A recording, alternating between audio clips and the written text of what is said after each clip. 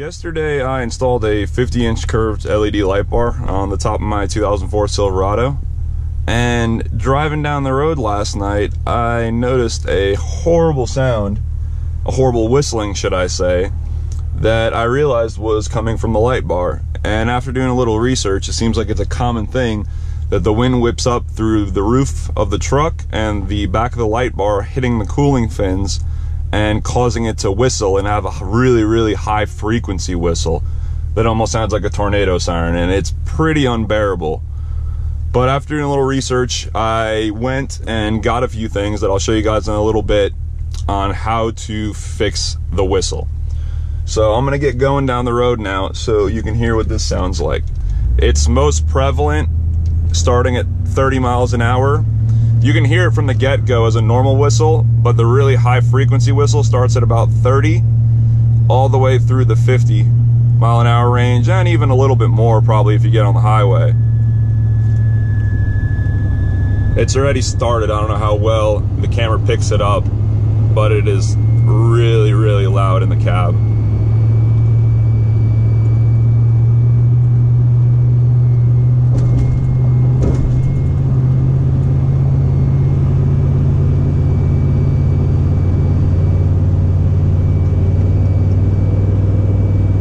It's that very high-pitched, just wee noise.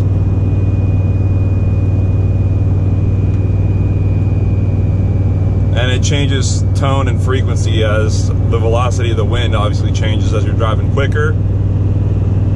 It goes away if you kind of drive left or right, get the wind out from it hitting it straight.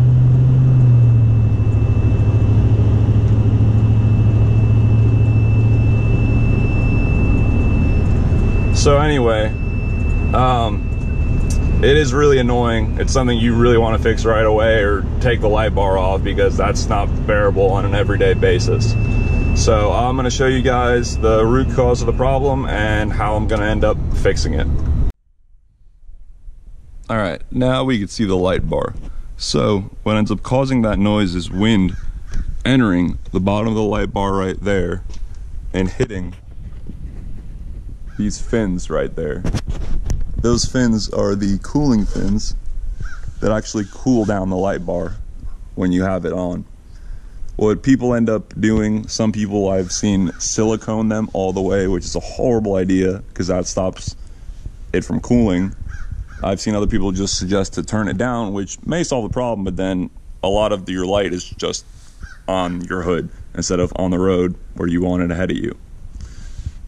So what I'm going to end up doing is I bought this type of thing. It's a baseboard covering, cutting it to kind of make a diffuser so the wind just goes up and away, and another one on top up and away, instead of wrapping around it and making this sound like an instrument pretty much, a really annoying instrument. So I'll show you guys what that looks like. Alright, so after looking online and doing a little research, this is what I ended up buying to try and fix that problem. It is a baseboard made out of some type of rubber, and that is the UPC code. I bought it at Lowe's. I think it was only about $2 a piece, $2.50 a piece, so it's real nice and cheap. It comes in 48 inches, so it's perfect for the light bar. It has a nice little ridge right here that'll work to deflect the wind, and it fits and slides right in perfectly, as I can show you right here. So it slides in there perfectly. The only thing is, obviously, it's way too long. So what I'm going to do is I'm going to measure how far deep this is and cut it so this little lip fits perfectly on the edge of it. So I'm probably going to be cutting most of it off, more than likely. And then, to hold it in place, I got some clear sealant that I'm just going to put on the edges just to make sure it stays in place. So as you can see, it's going to go all the way down. I'm going to put one up top on the second fin from the top, and then the one on the bottom is going to put on the third one from the bottom. Alright, so as you guys can see, I went ahead and cut that down, slid it in there, and applied a little bead of silicone sealant all the way up underneath there, just on that fin and that fin where I inserted this rubber piece. So from the bottom, it'll deflect the wind. Obviously the light bar is not level now, but when it is, it'll deflect the wind from here, and any wind coming from the top, it'll deflect the wind from there. And the light bar still has plenty of fins left here for cooling. So I'm gonna let that sit for a couple of hours so I can make sure it cures completely. It says it's tack free in 10 minutes. I just want to make sure it's good before I drive it down the road. As you can see, it's been about 15 minutes and it doesn't really pull out, but I'm gonna leave it for a little bit longer before I take it for a test drive, and then we'll see what happens. All right guys, well I'm back with some great news. It worked completely. It worked perfectly.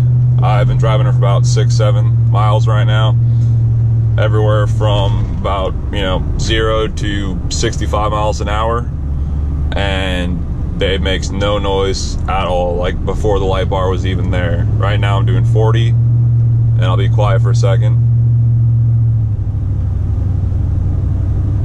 And as you can hear, absolutely nothing, which is awesome to hear because it was a horrible, horrible noise. So it seems like that fixed it, and for really it cost me, with the sealant and those pieces, about $10. So for a $10 fix and something you can't really see that takes away from the look of the truck or the performance of the actual LED light bar, I'd say that's probably your best bet. So that's what I would go with if you were looking for a solution. If you guys got any questions, feel free to throw them in the comments down below. Like the video if it helped you out, and feel free to subscribe because I'll be throwing out some more videos very shortly. So thanks guys.